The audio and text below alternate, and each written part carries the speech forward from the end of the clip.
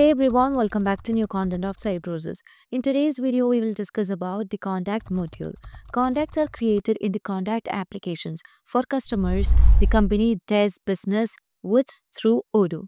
A contact is a repository of vital business information facilitating communications and business transaction. Now let's see how can we create a contact form. In order to create a contact form, we have to navigate into the contact app. So as you just move on to the contact app, you can find a form appears, like you can find all the contacts that is recently created. By default, it will be in its Kanban state, Kanban view, and it has different views such as list view, activity view, and the map view. So in case of the contact, we can only create the contact when it is in its Kanban view as well as in list view. In the map view and in the activity view, we cannot create the contact. So here you can find the different views. Now let's move on to the default view over here. Now in order to create a new contact, you can just click on new button and this will open a form with various contact information that can be added over here. So if you want to create the contact, there are two ways in which you can create a contact. It can be either an individual or a company. Afterwards, we can provide the name of the company of the individual, and individual contacts will have a company contact linked to it. After selecting the individual, a new company name, the field will be appearing below that. Okay. And afterwards, you can also find that we can provide the address, and in the address you can provide all other details, and here we have the other information like the tax ID, then the phone number, mobile, email, website tag, and also we have to fill out all these details. Now we can find different tags over here, tabs over here, such as the contact and addresses. Now let's move on to the one that we have created. So I would like to choose the contact which is Azure Interior. So in this case, you can see that this is a company and the name of the company is given like Azure Interior, and we have provided the address and all other details is linked over here.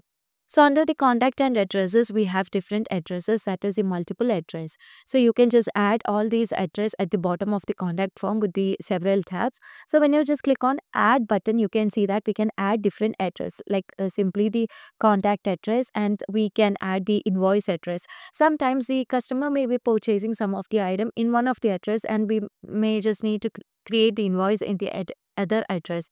So in that case, we will be using the invoice address. And sometimes we may just need to deliver the item into another address. So in that case, you can just use the delivery address, and we have the follow-up address. Follow-up address is simply used for follow-upping the contact or the customer, and that's why we use the contact. Follow-up address, and we have the other address over here. So other address is mainly for the company purposes and all. So you can find all the things like you can just add an alternative address to the existing contact form. It can be a private address adding to the contact form. So once everything is done, you can see all the created addresses under the contact and addresses. Now you can also find that the sales and purchase tab over here. So under the sales and purchase tab, you can find the details like the salesperson, the payment terms, the payment method, the price list that we are just using, and all other details is given over here. So if you just link any other modules other than sales, such as the purchase module, then point of sale, you can find all modules over here. So all these things will be configured under the sales and purchase tab over here. Now under the contact, you can also link the bank account of the person, as well as you can also find the invoice follow-up.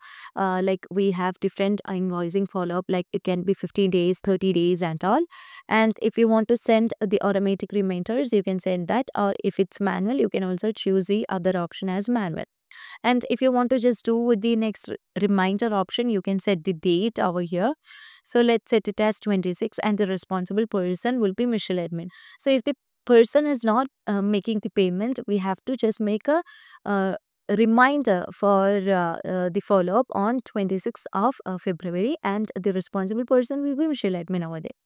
And if you want to just send the customer invoices like by mail or post or any other options, we can just choose that. And here you can also find the accounting entries over here, that is the account receivable as well as account payable. And if you want to just automate the bill like the auto pause bills and all, you can also choose the option from here, always ask after 3 validations without edits or never. Now apart from this, we can also find the internal note tab, that is the we can just add the internal notes over here in it. And once it's done, you can see that we can also find different smart tabs like the meeting, sales, invoiced, customer statement, and we can also find the lot and serial number that is associated with this person. So now let me move on to a particular module. Let's say we are just going to perform a sales over here. So let me click on new button and let me add the customer over here, that is Azure Interior. So as I just choose Azure Interior, here you can see that as we have just enabled the customer addresses from the accounting module, we can just manage with the invoice address as well as delivery address separately over here. So the invoice will be generating to this address, and the delivery will be doing to the other address. So if you want to find that, you can also get all the details from there. Now once that's done, you can just add the item. So I'm going to add the item, which is a black embroidered shirt, and in this case you can set the amount and also I would like to change the price as 30 over here.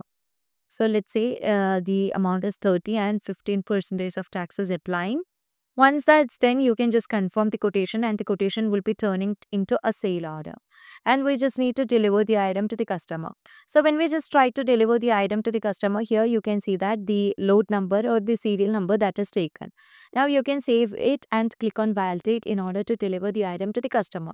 So once it's done, you can just move on to the sales module, and we can just create the invoice over here, and we are just going to create a regular invoice. So here you can see we can just confirm the invoice. So once this is done, this will be affected under the contact. Okay, so when a contact is added into the Odoo database, you can see those contacts will be available under the different modules that is linked with the contact module. So in this case, for sales module, the contact will be linked as customers, but in case of purchase, it will be linked as vendors. And you can find all those contacts from different modules. So if a contact is not linked into the contact module, you can just create a contact from the particular modules like the sales module, purchase module and all, and the newly created or instantly created module, contacts will be added into the contact module. So once we just create the invoice, we just need to make the payment, right? So we are just going to make the payments, and here you would be able to find that currently it is in payment state, and after reconciliation only it will be moving to the back. Now what we have to do is that when you just move on to the contact module, you can find the change that is reflected over here. So you can see that the amount that is affected, we have the sales, 3 sales that is created for this person, and you can find the recently created sales with the amount, the tax that is applied and all. And afterwards, you can also find the customer statement. So here you can currently see that the amount is just incremented, and you can also find the bill that is the customer invoice that is recently generated for this customer, and the invoiced amount is shown over here, so you can find the amount, and you can also see the load number that is used. So here you can see the load number that is currently used for the transaction, and you can find every details from this section. So when we just create a contact, it is not only creating a contact, and we can also get every details that is associated with different modules and that is installed in your database. So that's how we just deal with the contact module in Odoo. So if you have any doubt regarding this module, you can just give a comment. And if you want Odoo customizations or Odoo tutorial videos, feel free to contact Cybrosys. As always, stay awesome and thank you for watching the video.